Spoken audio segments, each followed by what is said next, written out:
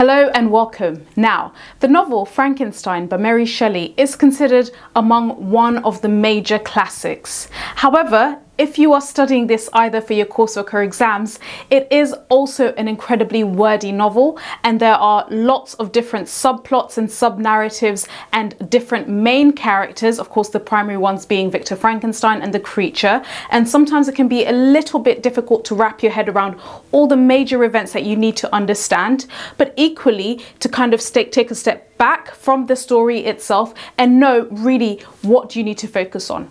Now, when it comes to actually revising for this story and of course also writing about this, it's really important to have an eagle's eye view. So what I decided to create was essentially a mind map charting all the major events in this story. Now, bear in mind that this story is considered in terms of its narrative structure and its narrative framework. It's written in what we call an embedded narrative. In other words, it's not written from one person's perspective. It's actually, there's a framed narrative. So this is the main story, or the main person that introduces the story. Of course, this is Captain Walton. He's writing a series of letters.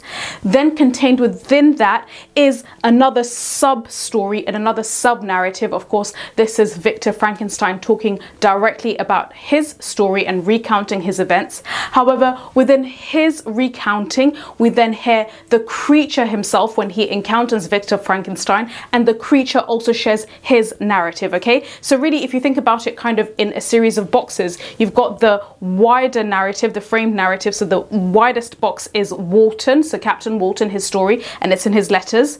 Then a smaller box inside this wider box is Victor Frankenstein's own story, and then another box inside Victor Frankenstein's box is the creature.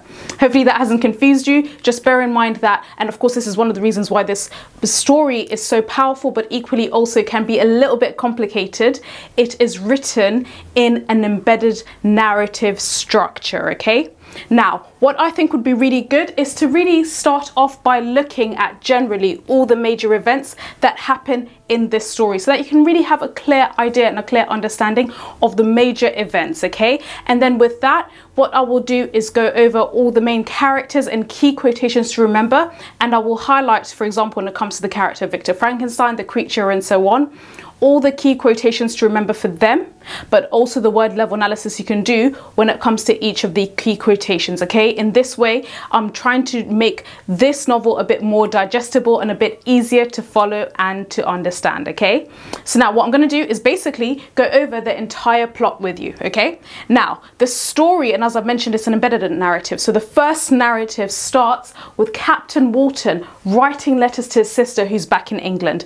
And we learn that he's on a massive expedition, on an exploration mission. It's something that's part of his ambition to essentially get with his men to the North Pole. However, he gets stuck. He gets stuck in the ice. And whilst he's stuck, he discovers a man, a really mysterious character in this cold area. And this man looks like he's almost very close to death. He's intrigued. This man, he's lonely, he's isolated, he's by himself. He then, of course, because this man looks like he's about to die out in the ice, and of course this is in a very forbidden atmosphere. In fact, actually Captain Walton's own ship can't even pass through. He invites him on board, okay? And then he discovers, and of course he's writing this in his letter to his sister, he discovers that this man is called Victor Frankenstein. And Victor Frankenstein, who's intrigued about how did you come here, how did you get here, Victor Frankenstein then narrates his own story, and he's almost telling Captain Walton, look, please take my story because I can see that you're a very ambitious man. I used to be an ambitious man, and that ambition caused me a lot of pain. Please take my story as a cautionary tale to maybe dampen your ambition a little bit, okay? So Captain Walton, of course, is writing all of this, and then Victor Frankenstein starts his narrative within Captain Walton's story.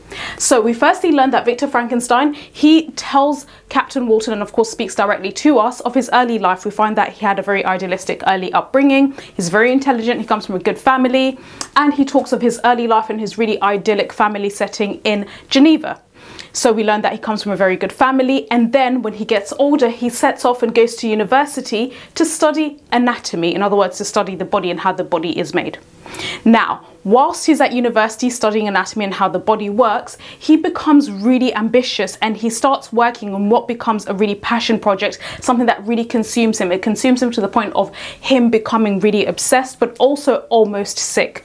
In other words, Victor Frankenstein confesses that whilst he was at university, he started working on his creation, essentially the crowning achievement of his university projects. And this creation was a creature that he wanted to make, and it was made up of dead body parts. So he confessed that he went to the graveyards, you know, dug up different body parts, so different head, eyes, hands, and so on. He put all of this together. He played the role of God and created a new creature, okay? And Frankenstein then brings the creature to life. And of course, bear in mind that he has played the role of God. He's played the role of both mother and father. They've created a new creature. So him as mother and father, this creature comes to life. It wakes up. And when the creature, this creation of his, wakes up, he is really horrified to behold it. He's horrified to behold this new creation. And as a result, Victor Frankenstein confesses that he became so overwhelmed that he fled. He ran away from essentially what is his child. He ran away, runs off, goes to sleep, has really fitful nightmares, and essentially runs away from his creation, okay? Then Frankenstein, when he later recovers, but he never goes back to find his creature, his own child. And he later then finds a letter and receives a letter from his father in Geneva, basically saying that his young brother William has been murdered. Now, Frankenstein, of course, ponders this sudden change of events, and he suspects that the murderer of his own brother William is the creature that he created and abandoned, okay? So he returns home. So he leaves, of course, university. He returns home for his brother's funeral and realizes that not only has his young brother William been killed, but Justine, their servant, has been mistakenly suspected and accused of being the murderer. And she's lawfully executed. However, it's on the mistaken assumption that she is the one that killed William. So Victor Frankenstein is really tortured by this knowledge, because he realizes that as a result of him, he has been directly related to, firstly, William's murder, but of course also the murder of Justine, who is a really, really good and kind servant to them. So Frankenstein feels really guilty, and he feels incredibly responsible for both the deaths of William, his young brother, and Justine. And he runs away to the mountains, where he finally meets the creature, his creation, the child that he ran away from. Now, this is now the third narrative, okay? So the creature approaches him. Of course, Frankenstein and the descriptions we get of the creature, it looks really horrifying, okay? Now, the creature then approaches Frankenstein and tells him his story. How he basically, as a child that's been abandoned, slowly started to understand the world around him. He's very eloquent. He's able to speak really clearly, and we learned that he learned how the world works through primarily watching from a distance the de Lacy family, because initially when he first was kind of figuring things out, he noticed that human beings who judged him based on his appearance and not the quality of his character would often run away from him or become really violent. So of course he finds a place in the woods near a small lodging. This is where the de Lacy family lives, and he witnesses them, and this is how he learns how to speak and how to communicate. He longs for warmth, companionship, like a child would long to have a mother, father, a family. He one day approaches the de Lacy family. At first he approaches the blind father, who accepts him. However, when the other seeing human beings see him, so the other members of the de Lacy family, they do chase him away. So the monster reveals to Frankenstein, or rather the creature reveals to Frankenstein, that he is incredibly lonely. Human beings are very shallow. They judge everybody based on appearance, not the quality of their character. And the creature says because he's very lonely, he wants Frankenstein, who also abandoned him as his maker, he wants him to create a mate for him, a companion, someone who can be his lover but also his friend.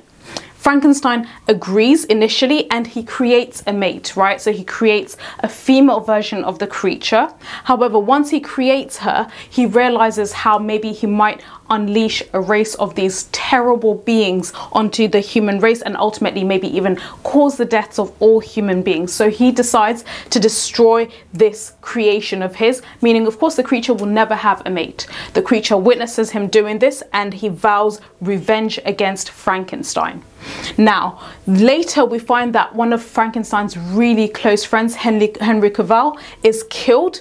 And as a result, Victor Frankenstein himself, he finds himself in the same position as Justine, who was accused of murdering William. So he finds himself in the position of the accused. He knows that Henry was killed. He even looks at the marks of the fingers that killed and choked him, and he realizes this is the creature, okay?